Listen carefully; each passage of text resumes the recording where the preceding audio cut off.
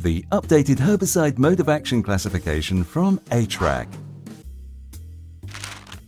Bruno is a farmer who uses herbicides to keep his crops free from pesky weeds. When shopping, Bruno chooses his favorite herbicide brands that he knows work against the weeds in his fields.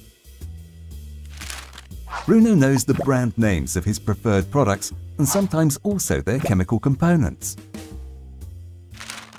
But what he doesn't know is the chemical's mode of action. Each chemical in a herbicide has a mode of action, which describes where and how it works on the target plant. A herbicide may have one or multiple modes of action depending on which chemical components it contains, so it's not always easy for Bruno to know a herbicide's modes of action.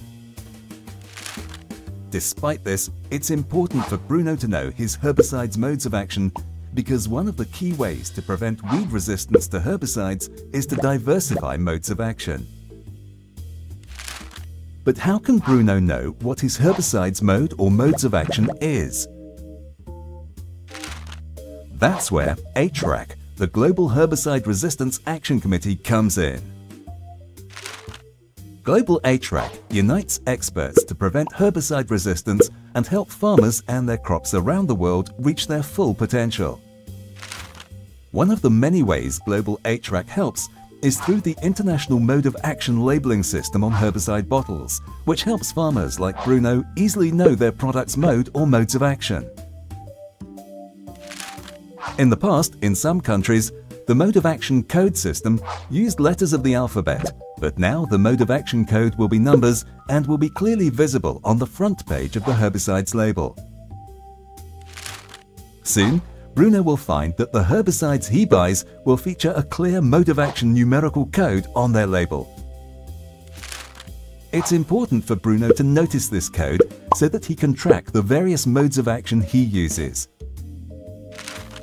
Bruno will now easily diversify the modes of action of the herbicides he uses on his fields. If Bruno were to use the same mode of action every time, he would find that his herbicides lose their efficacy because his weeds have developed resistance.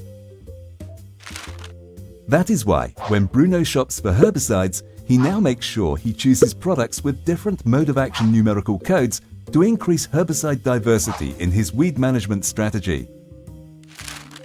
Together with HRAC, CropLife International, agriculture companies, advisors and weed scientists, Bruno and farmers like him can help fight weed resistance to herbicides, ensuring a better crop yield for everyone.